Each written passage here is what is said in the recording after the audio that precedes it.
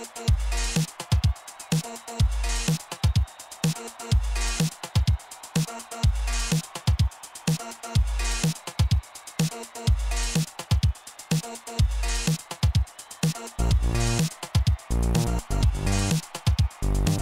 does BAFTA mean to you?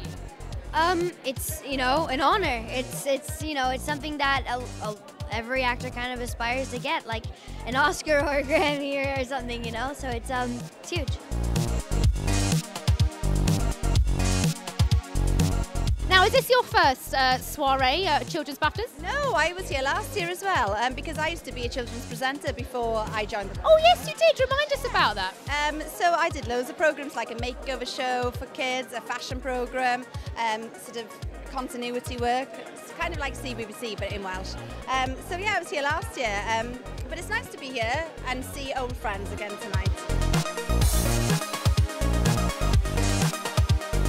There is excitement all round on the red carpet, not least with me. Oh yeah, star of the in-betweeners, Simon Bird. Good evening. Hello, good evening. Can I have a kiss, please? Come on. Go for it. Oh, yes. This is my first ever year at BAFTAs. Yes. And are you excited? I'm really excited.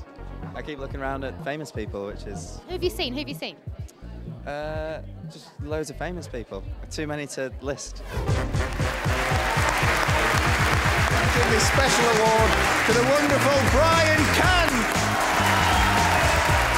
When I was a child, I spake as a child, I understood as a child, I thought as a child.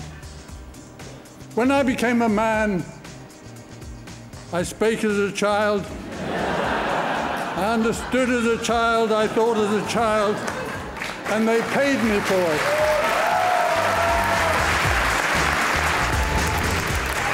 And the BAFTA goes to Tracy Beaker Return.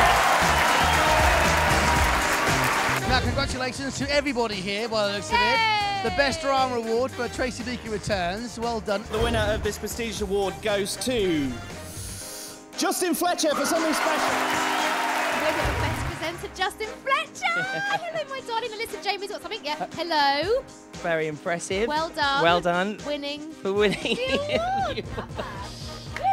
We'd like to congratulate all the winners at this year's BAFTA Children's Awards. Yeah, and we'd like to thank them for taking the time to talk to us, all very well-deserved winners. So from Jamie. And from Anna. Bye.